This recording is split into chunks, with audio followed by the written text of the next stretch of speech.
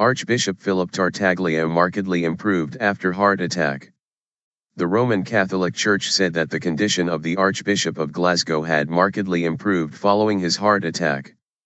Archbishop Philip Tartaglia, who is 64, was admitted to hospital in Salamanca in Spain on Thursday.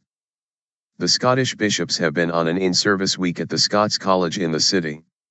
A spokesman said the Archbishop was preparing to leave hospital and return to the Scots College.